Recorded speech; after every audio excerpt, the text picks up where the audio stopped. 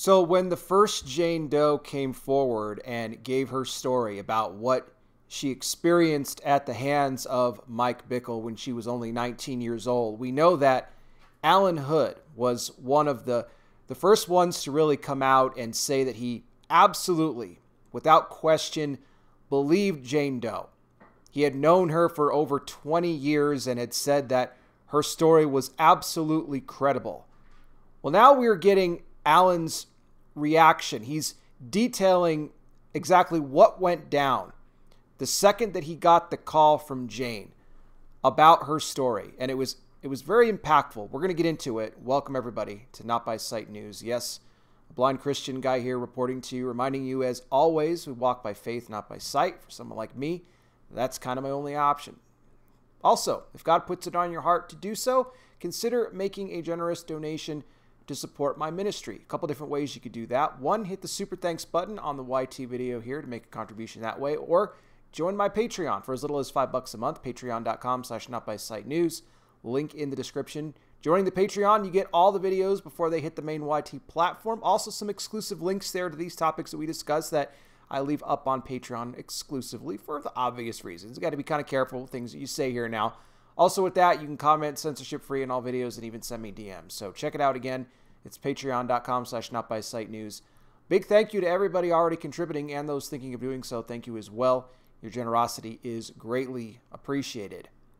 So Alan has come out now and really given his reaction to first hearing the story from Jane and, well, the mistreatment that we know at this point that she experienced at the hands of Mike Bickle when she was just 19 years old. And Alan was very honest in this statement, and he talks about how it was in the month of June. He was actually on his way to the airport at the time. He was actually going to be going to Israel, and he was going to be heading over there with all three of his sons, and he was actually going to be baptizing his youngest son there at the time. He was looking forward to it. They're all meeting up at the airport, and he gets this call, and he says, normally I wouldn't have answered it. I wouldn't have taken the call because I was about to get to the airport. I was going to be busy, had a lot of things going on. But he said something prompted me to take the call.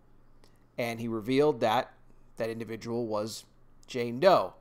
And as he's in the car, again, he's on the way to the airport, she starts to tell him the entire story about what happened to her at the hands of Mike Bickle. And he says that he can remember immediately seizing up, just like feeling it like in his chest, right?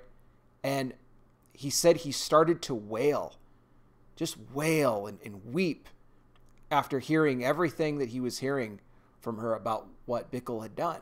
And you got to remember, this is not something that, Alan Hood was, thinking that, Bickle could be capable of doing. But look at how much we've learned since this, originally came out. And he said, here was somebody who looked at Mike Bickle as a hero, and he took full advantage of that. And, he betrayed that trust, put out the prophecy, if you remember, that his wife Diane was going to die young, and he told Jane Doe that she would be his new wife and even the mother of his kids and all these things. And then, of course, there was the blackout incident that she had in the hotel room, and Mike would call her from, overseas trips and tell her how, the same prophecy about his wife, Diane, and she was going to die young and that they would be together. And Alan told her, he said, I'm here for you. And he said, as soon as I get back into town, we're going to talk more. We'll get together, whatever you need to do, but I will be here with you, every step of the way. We will see this thing through. And Alan is somebody that has really continued, as part of the advocate group and helping more victims that have come forward, that have spoken out against Bickle. He has been right there in the middle of it. In fact, many former IHOP KC, staff have even said and credited Alan for being the one that they felt the most comfortable talking to when it came to reporting these cases. Because, going to other leaders like Greaves and David Slyker, they just didn't care. They would say, we don't want to hear it. We don't have time. They did whatever they could to protect Bickle at all costs because this was, they were part of his inner circle. Alan Hood may have had respect for Mike Bickle at one point, but when it came to these victims coming forward, no, he believed that Bickle should be held accountable and that he should issue a full statement of repentance, which we still have not gotten from him. And still to this day, Alan remains a trusted voice in this entire ordeal. As, again, more allegations are coming out, more victims are stepping forward. We even had the other day, if you missed it, I did a video about Tammy Wood's own mom came out with this blistering statement rebuking Mike Bickle and revealing everything that he put their family through. If you remember, Tammy was the babysitter for both Mike and Diane Bickle. She was only 14 when all that stuff went down. And her mom was, she didn't hold back on her feelings about Bickle and the type of man that he really is. So it's important that people continue to keep this subject alive because, Bickle is just expecting that, sooner or later, this is all going to just go away and he'll be able to get himself right back in a full-time ministry again. And you know what? Sadly enough, there's going to be people that will actually follow him. It doesn't matter what we've now learned. It doesn't matter, the obvious evidence here. None of that will matter. There are some people that are so sold out to man that they can do anything and the most heinous things you could possibly think of, and they'll still follow them, and they'll accuse you of being a gossip. They'll accuse you of trying to take down the man of God. We've heard it all before. It's just sad. It's just absolutely sad. And I'll say this too because it's something that, I still believe to this day that IHOP KC needs to be shut down and really allow all of those who have been affected, not just Jane Doe, Tammy Woods, TH, but everybody else too that hasn't even been able to come forward yet. Give them all the true healing that they need.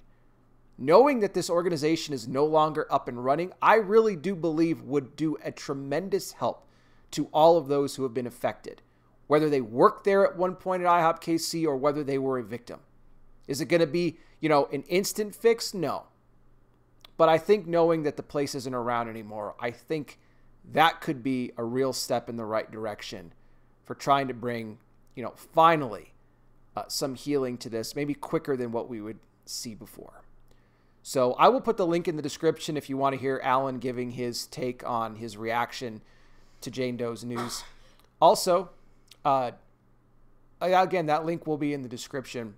And I want to get your thoughts as well. You can leave them in the comment section. What I want to do right now, something I do on all these videos, let's end this video on hope. It's part of my ministry outreach. What this is an altar call. I've been doing this on my videos since 2016. No matter what it is that I'm discussing here in the church, exposing the false prophets, we always want to give people the opportunity to come to Christ because time is running out. We are in the end of times, and people looking for answers in all the wrong places want to get them looking towards the Lord. So for anybody watching now, if you're somebody who has not yet received Jesus as Lord and Savior and you would like to do so, I want to lead you in a prayer to do that right now. This is a prayer you could do in your own words, but I will give you the steps you need to bring it before the Lord today. First thing you want to do right off the top, acknowledge you are a sinner. That is something that we all are. The good news is that God gave his only son, Jesus Christ, to die on that cross for the sins of all the world as he died and rose again for you and me. He paid the cost. What you have to do is repent of your sin. That means to turn from sin, not just to say you're sorry and then jump back to your old ways, but to actually turn from sin, which are those lifestyles, patterns, habits, behaviors, things in your life that go against the Word of God. If you humbly go before the Lord, though, and ask him to forgive you, he'll wipe your sin away. And the Bible says he doesn't remember it any longer. And then you invite Jesus into your life to be your Lord and Savior. When you do that, you become born again, a child of God. You will have eternal life. Trust me when I tell you there is no greater decision that you will ever make than the one you do to give your life to Christ. And I pray you make that decision today. Again, more info down below. Don't forget the links to donate to the ministry are there as well. Join the Patreon for as little as $5 a month. Patreon.com/NotBySightNews, or hit the super thanks button on the YT video here to make a contribution that way. It's all a great blessing. Thank you all again so much for watching. I really do appreciate it. I'll be back with more. You guys take care. Please be safe out there. God bless each and every single one of you. And I'll talk with you soon.